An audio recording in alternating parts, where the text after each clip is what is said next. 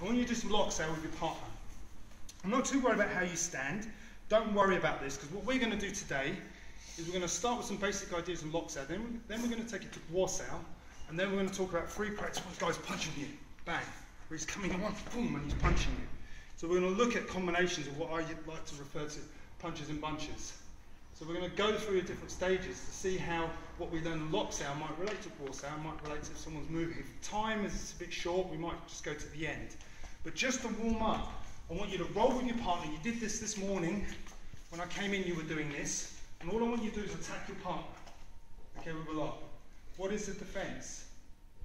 Paul, did you do the defense with them this morning? Sorry. Yeah, just... So, okay, so the defense. The reason why we do this, bang, is because in Wing Chun, you take this arm, I can recover my arm, agreed? But sometimes we have to assume we can't recover the arm. When I can't recover the arm, I have to then rely on using the other hand to recover. Okay, simple concept, yeah? The process of that, though, is that you actually have to learn how to relax. Because the nervous system, especially under pressure, forces you to do what? Tense up, exactly, well done. So if I pull Dan's arm, bang, he's naturally going to do the reverse. Tense, go. If I pull your arm back, pull your arm back, which is counterproductive for your body. If someone pulls your arm and you pull your arm back, it's counterproductive. So what locks out at a simple stage teaches you, if someone pulls your arm, to let your arm go and rely on the free hand. Does that make sense? Yeah? So, from a simple point of view, watch how I attack. I know some of you attack from low. It's not politics. All I want you to do is attack from high. The arm's coming forward, and as the arm's coming forward, it's got forward momentum, so why not use that momentum? So watch as it comes in, turn the wrist, and hit. Now, the reason why this is good for you is because you'll learn not to go like that.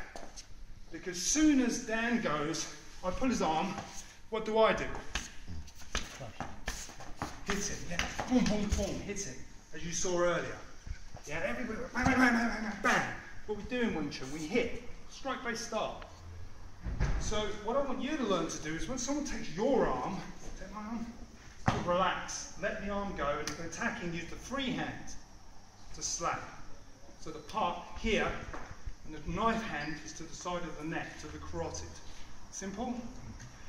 Once you've got that, don't worry too much, because people will say, oh yeah, but your hand's stuck, lark. Your hand's stuck, don't worry. Because the skill is one, to be able to control his arm and free your own. Does that make sense? Any questions? You just do it sideways on. Why didn't you move? The easiest thing to do sometimes is to move. I'll do it again one more time, it means I've got my back towards them though, doesn't it? Okay, so watch, slowly. All you're going to do, as you hit forward, he touches your arm, you'll turn your wrist. I don't want you to go like that. Why? The elbow goes out. Why do I want my elbow in? The laught's more powerful, admittedly, because you use your lat muscle, but it controls my center line. So, can you see? Turn the wrist, just for you. Turn the wrist. Well, you're not in my school, isn't it? Turn and hit. And I want you to hit at your partners. Crucial you do that. We're going to look at a series of attacks and counters and re-attacks and recounters and re-attacks and recounters. So we're going to be playing with this. In my mind, this should be like chess. You attack, counter, re-attack, recounter, and I'm going to show you at the end of this how it all works